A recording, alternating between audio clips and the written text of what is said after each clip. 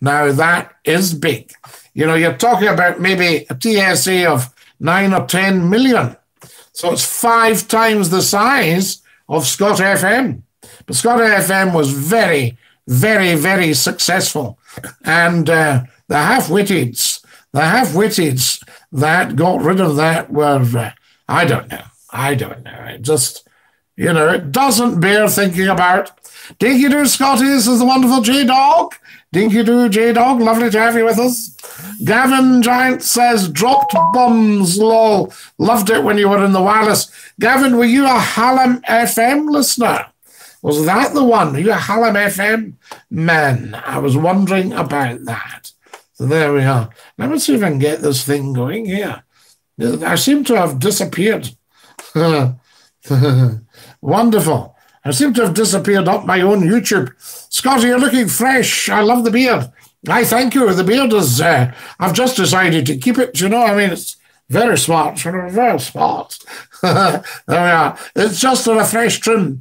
Do you remember Mr. Martin? So funny, said the wonderful Ian Riddle. Oh, Mr. Martin. He tried to get me sacked.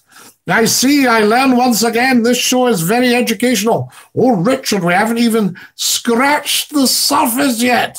You want to see the stuff I am reading at the moment. Absolutely incredible. Do you know that Lord Reith could not stand Winston Churchill? And Winston Churchill called him Wuthering Height. Oh, I just found that out this week. I thought that was incredible. Was it Barnes and Lasses you said had dropped bombs? I remember that. It was indeed Hallam FM. Hallam FM, top radio station, that. Top radio. Should we be letting flights in from London right now, says Mon Media, considering other countries have banned flights from London because of the new virus? Well, I found it a little bit strange that they'd included the border.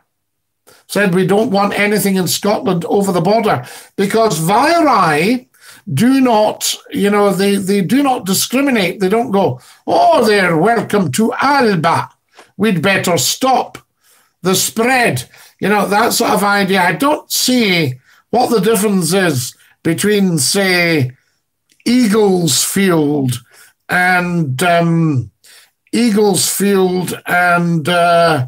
Weatherall.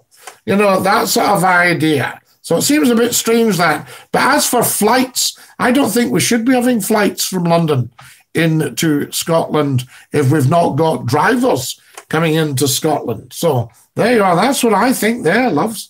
I'll tell you that for nothing. Now, let me just get this out here.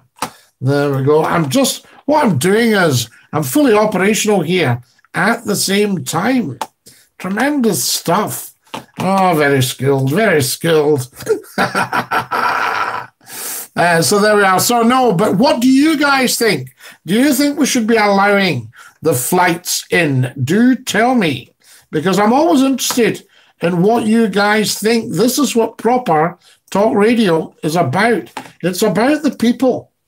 And how many shows are there that really just get the people on for the chit chat? You know, there's all these that, oh, we're taking a call from this semi-quasi-professional caller. Get the people on. And if they don't know how to use the wireless, teach them. Happy Christmas, Scottie, says Anthony Mack. Dinky-Doo. Yes, should we be letting flights in?